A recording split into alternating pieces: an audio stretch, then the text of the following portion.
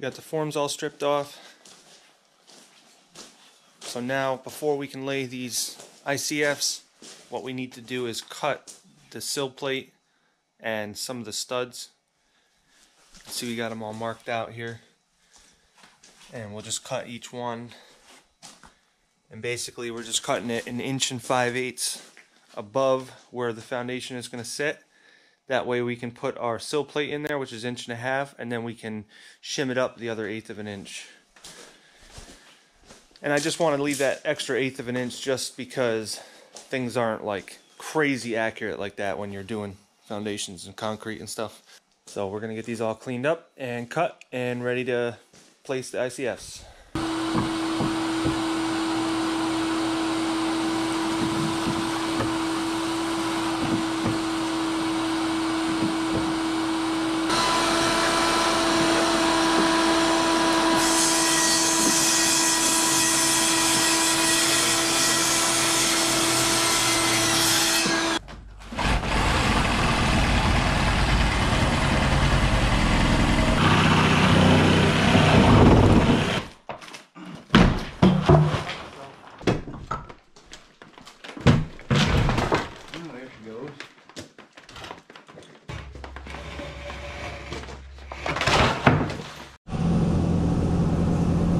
Alright guys, so I'm on my way to Massachusetts. I gotta get these insulated concrete forms. I'm just gonna pick them up myself in my trailer.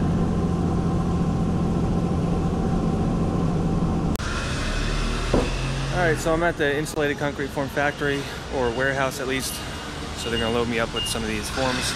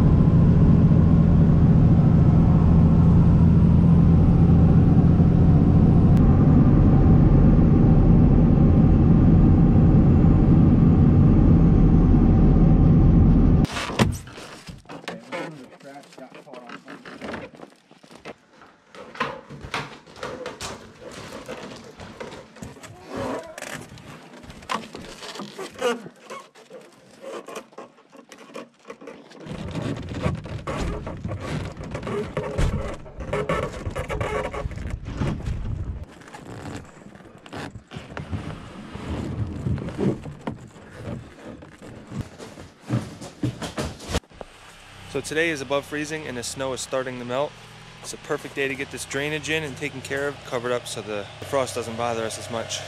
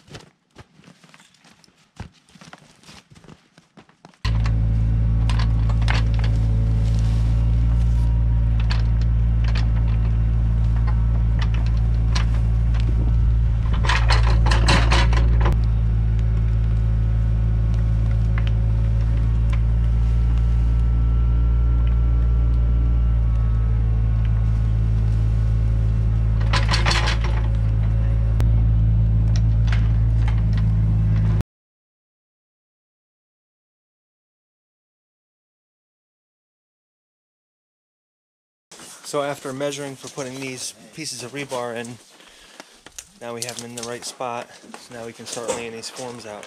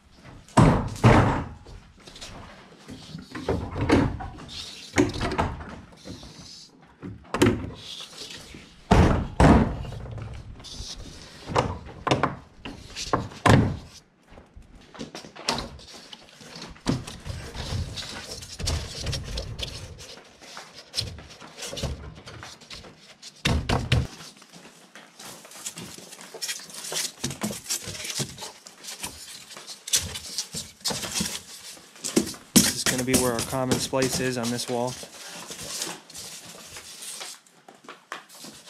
that splice is going to go all the way up to the top, and we'll put a board on each side of it.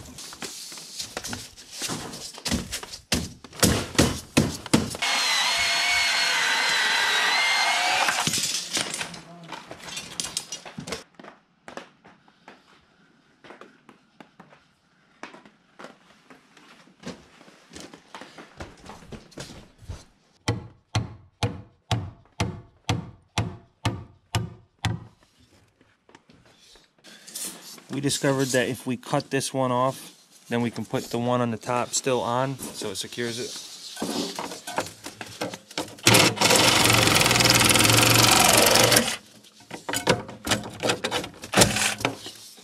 So now we can bend this in far enough to get this other piece over top of it, and then it can go in the loop that's on the top course. Line me up. Line me up, buttercup.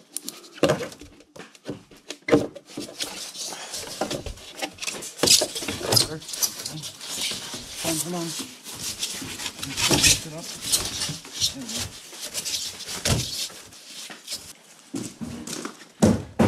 See, we only have 2 corner pieces, so that's the only struggle that we had. And then after that, the pieces go right in the middle of the webs, and it's not like in a very specific spot like this one is. So it's easy to just slip the piece of rebar in right there.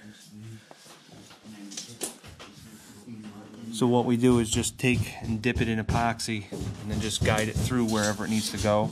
Just poke it in and then beat it in with a hammer. It's pretty important that you get all the dust out of there too. You can either take a blower with compressed air and blow it out, or you can take, in our case we used a vacuum with a small tube on it.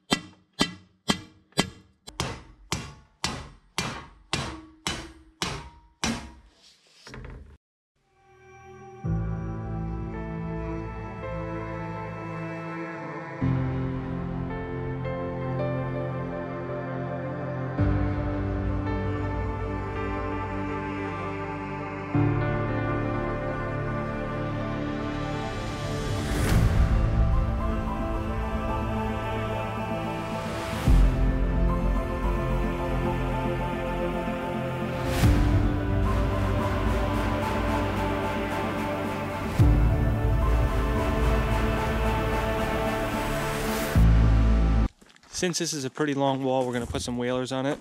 And I have this bracket that you can just find at your local box store. And what's nice about this, it's not just a piece of angle iron, it's got this gusset in it.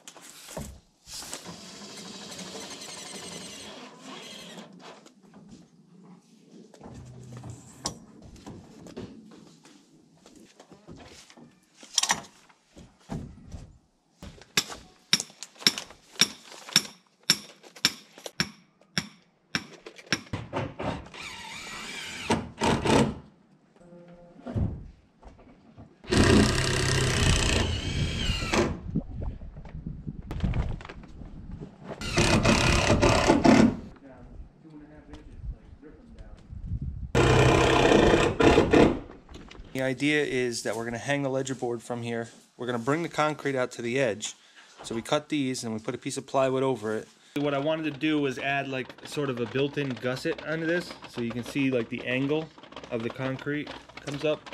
I didn't want it to just end like this, especially if there's going to be a bolt right next to the edge. I wanted to make sure that we got some good amount of concrete around that bolt. You know, 2 inches around every side of it is ideal. I said there's so many different ways that you can do this.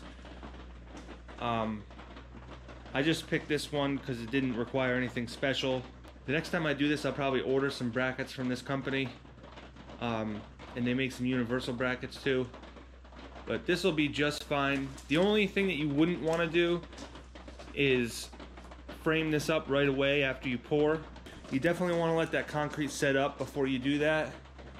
But we're right into the holidays right now, and we still got to pour this floor and do a couple other things, you know, closing that wall, that sort of thing. So we can afford to kind of let this rest and cure for a while, and then we can drill for those wedge anchors, and then you're not drilling green concrete.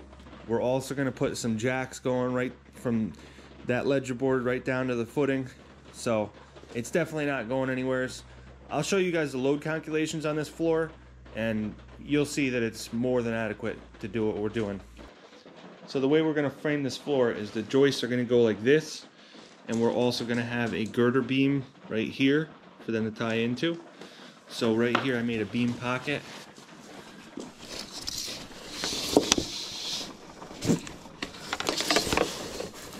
So you can see I just have that about 2 inches there of a ledge for that to sit on. That way there's a 1/2 inch behind it for airspace, and then there will be 1.5 inches of bearing, and then there's also a 1/2 inch on each side for air to flow. It's not pressure treated, so you can't just put it up right against the concrete.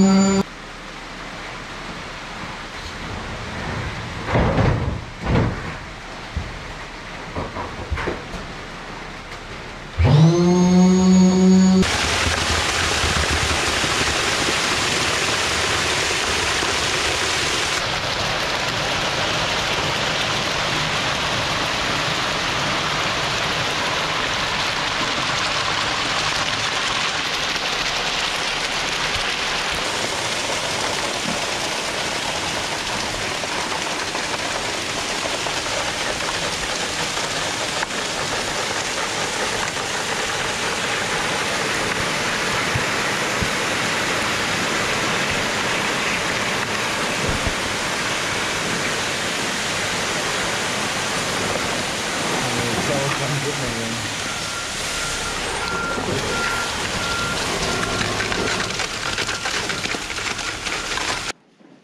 So it's a little bit messy, but we're gonna cut off the top 2 inches of foam anyway, so that doesn't matter. But we were short on concrete. The concrete company thought I said 3 yards. Really, I said 5.5 yards. So they found the mistake in the paperwork, and they're sending another truck now. So we got this whole other corner we still got to do here. Just waiting on that truck to come here.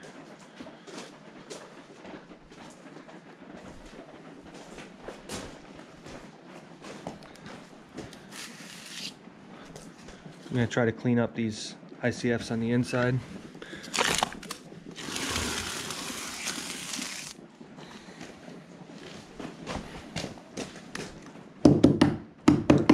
Luckily, they're only about 20 minutes away, so it's only about a 45-minute delay.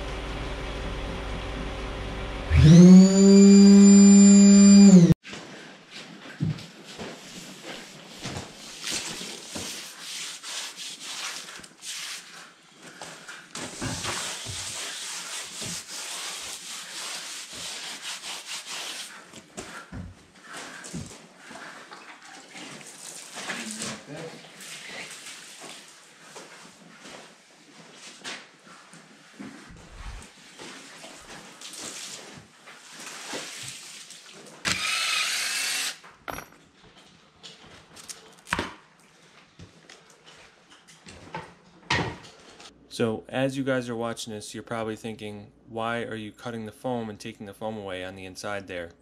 Well, the reason is because we need the concrete to be below that level when it's done. So we want the top of the concrete to be 5.5 inches. That's why we also put that 2x4 that was cut down to about 3 inches in, and also that piece of plywood on the top of that. That is so that when it's done, as you can see now, it is going to be 5.5 inches wide.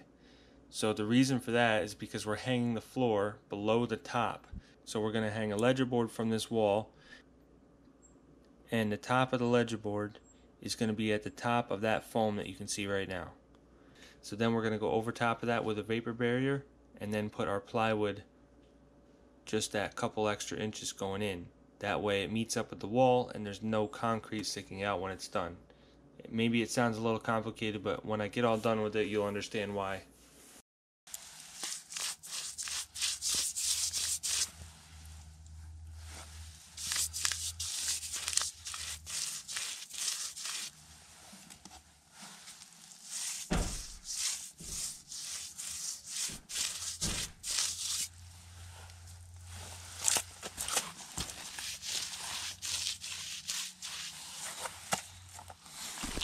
I'm just putting a primer on there, and then you put this tape, it's like a mesh tape, and then you put another layer on top of that, and that's just for the horizontal versus vertical joints. So this is the peel and stick tape that you put on there, and then it's got like a fabric on the top, and then you coat over it again.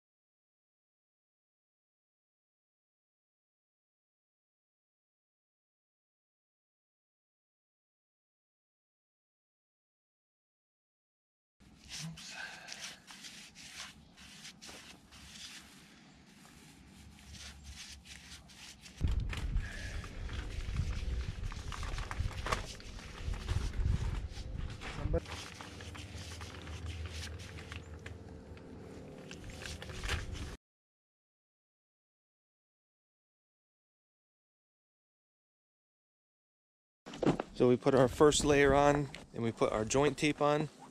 So now we're ready to do the second layer and coat over top of the tape, and then do another third layer.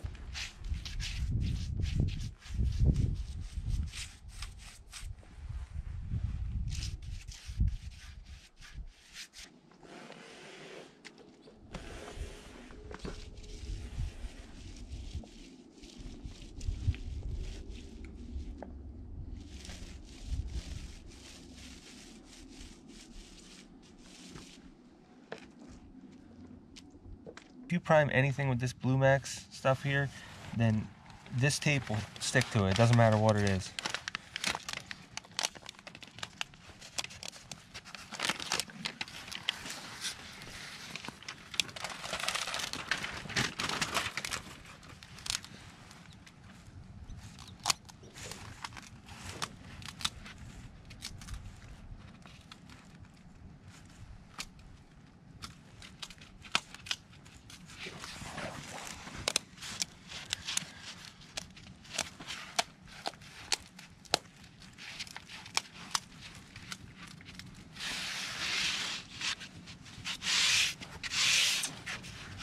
Look how nice this sticks to the concrete once you prime it with this stuff.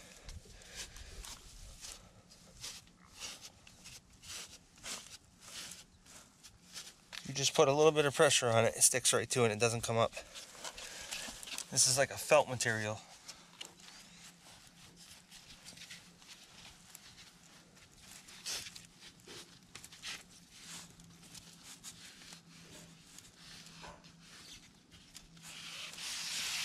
You have to let this stuff set up before you do that though. You can tell when it's set up, when it's turning lighter colored or translucent.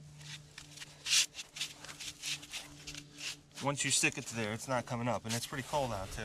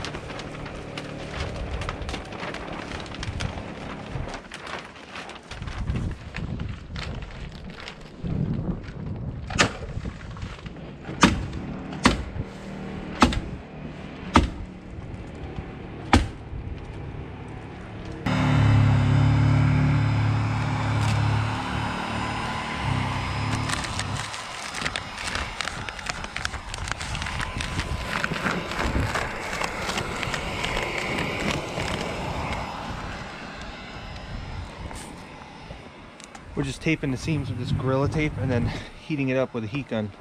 Makes it stick really nice, so that way any kind of seams are taped off.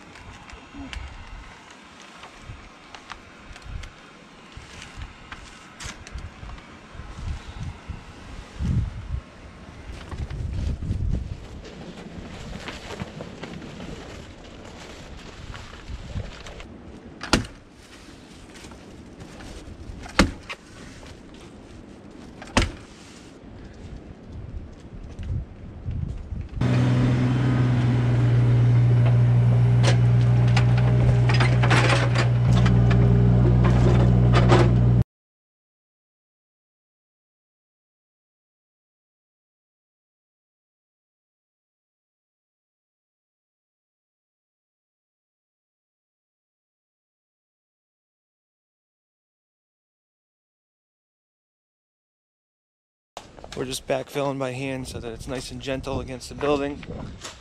And what we do is kind of stack it up as far as you can by hand.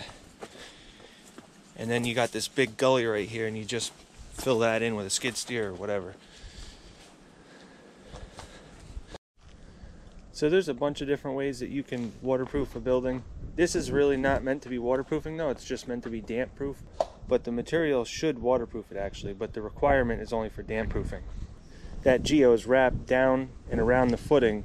Basically that geo is there to protect the poly, and the poly is there to protect and waterproof the foundation, but the main waterproofing is the actual liquid itself, which is Blue Max. It's made by Ames. Works pretty good. You can use it for like pools if you wanted to, but it's just, the only thing about it is it's not meant to be out in the sun. The UV rays will affect it, so you have to put a top coat of a latex paint on top if you want to keep it above grade or outside in general. But other than that, it works really well.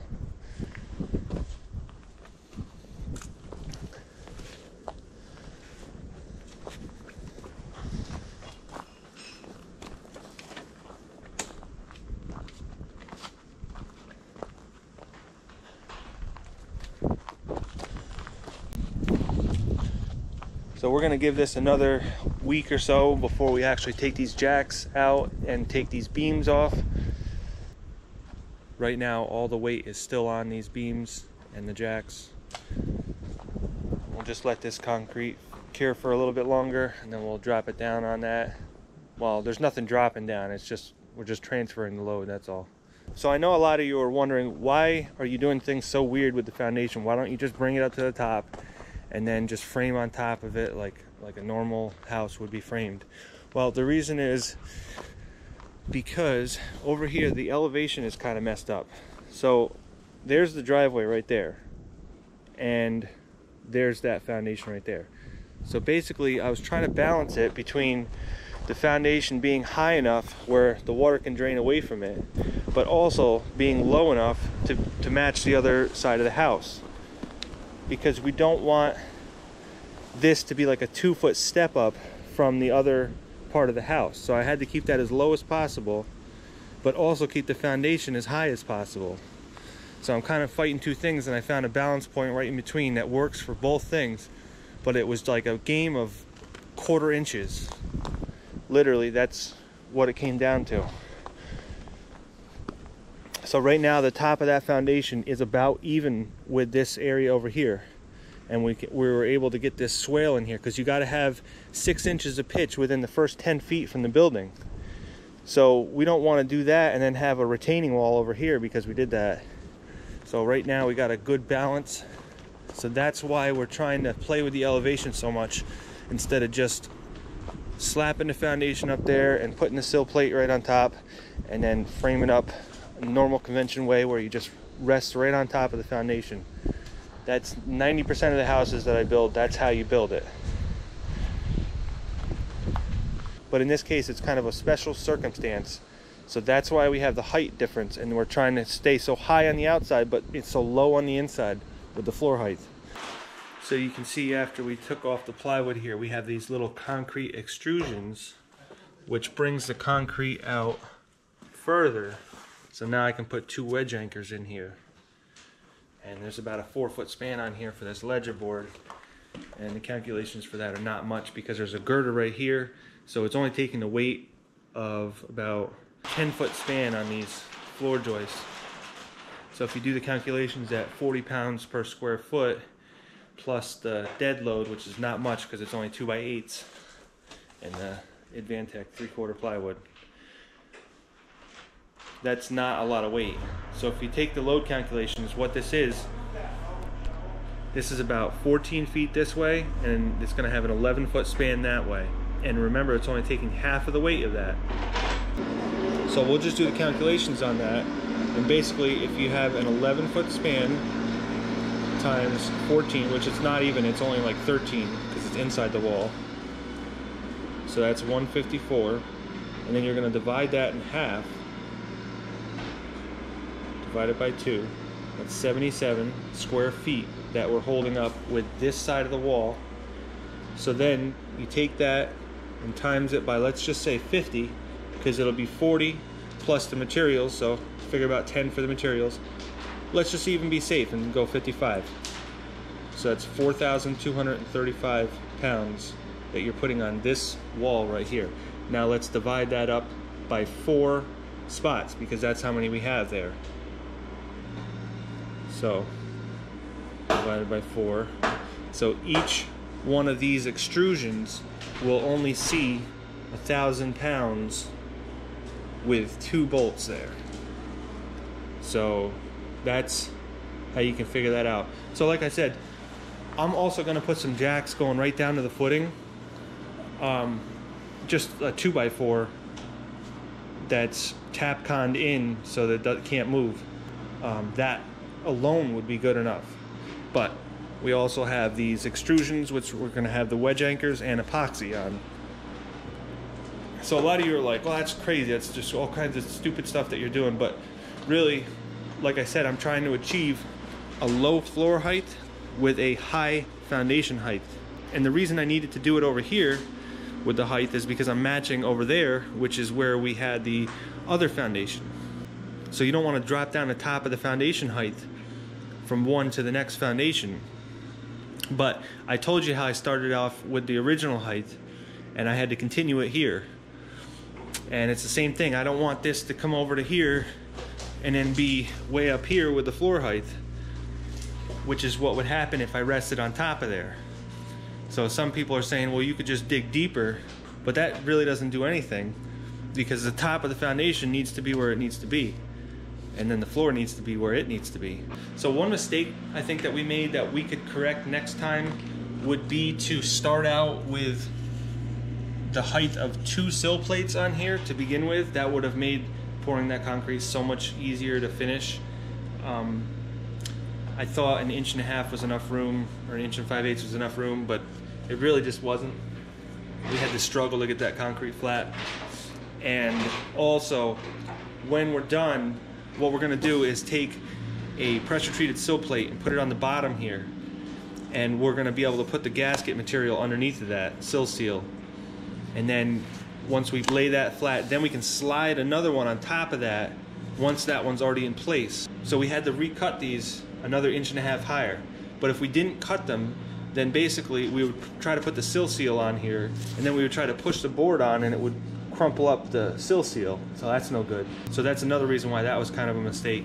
So it cost me probably about 2 hours to recut these, but it is what it is. It's right now, and I'm much happier with it the way it is now. It's going to be so much easier to put these sill plates on. So what it's going to mean is there's going to be a double sill plate, but there's nothing wrong with that. The first one will be pressure treated, the second one doesn't have to be. So there's probably a lot of you watching that are wondering why we don't have any vents in here, and that is because I never install a vented crawl space ever. All my basements or crawl spaces that I install are always a conditioned space. There is no other way to go. A vented space is kind of like really old school. Not a lot of people even do that anymore. To qualify for a conditioned crawl space, really all you need is insulation on the walls, you need a vapor barrier on the floor, and you need a heating system that joins and does something. Like if you have vents, you can just put one duct into this crawl space and that's good enough for heating. Or you can put a small crawl space heater, utility heater, or in this case we're gonna have radiant heat. So either way, as long as you keep the space heated, doesn't have to be the same temperature as the rest of the house, although ideally it should be. That qualifies it for a conditioned crawl space, and then you don't have to vent it. When you vent a basement or a crawl space, it makes the floor really cold, and then you put insulation on the floor. But in this day and age, that's kind of really old school, and nobody does that anymore. All the basements now are conditioned, and even attics are now starting to get into the point where they're conditioned a lot too. So just to let you guys know, we are installing a radiant heat system in this house, and it's going to be connected to a geothermal system. The geothermal is going to be water to water with a pond loop as the ground source. So I know a lot of you are probably wondering why I made the switch from regular forms into these ICFs. Well, there was a couple different reasons. First of all, I wanted to get this done as quick as possible because I knew the cold weather was setting in, and I definitely just wanted to get this done before I dealt with the really cold frigid weather.